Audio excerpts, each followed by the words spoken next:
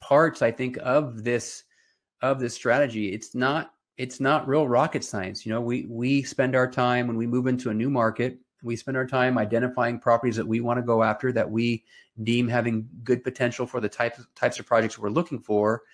And then it's just a matter of figuring out who owns that property and calling them. Yes, we do mailings. You know, we do mailings on a monthly basis, and I'll be the first to admit that mailings are probably the least effective marketing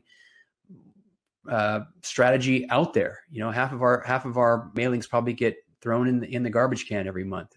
So we do that, but honestly, guys, the bulk of our success over the years has just been identifying these pieces of property that we want to go after, figuring out who owns them, and giving them a call.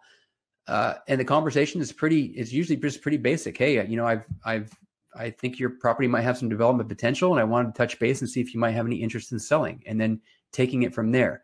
But here's the thing, and I think this is really the important thing to understand, is that it's not just being able to call up these property owners, but you've got to know what you're doing. You've got to know what you're talking about. You've got to know how to structure these deals, because you can call property owners all day long and you might get a handful of them and say, yeah, I'm actually interested in selling.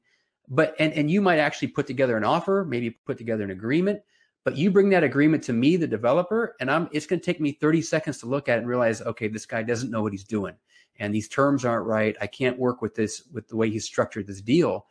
And that is the key. That is why when we say a land acquisition specialist, it's not a joke. We're not kidding around. It's our course is put together to really teach you guys the process of land development. So you understand it, you know how to work within it, and you know how to structure these deals, you know how to find them, you know how to structure them, how to value them, and how to take them to a developer. So when he gets it and he looks at it, he says, yeah, this guy knows what he's doing, and I can work with this deal, and I want it, and I'm going to pay you for it. So that really is the key for me is, yes, we call them, and it's not a difficult conversation, but you've got to know what you're doing. Otherwise, you're just going to be spinning your wheels.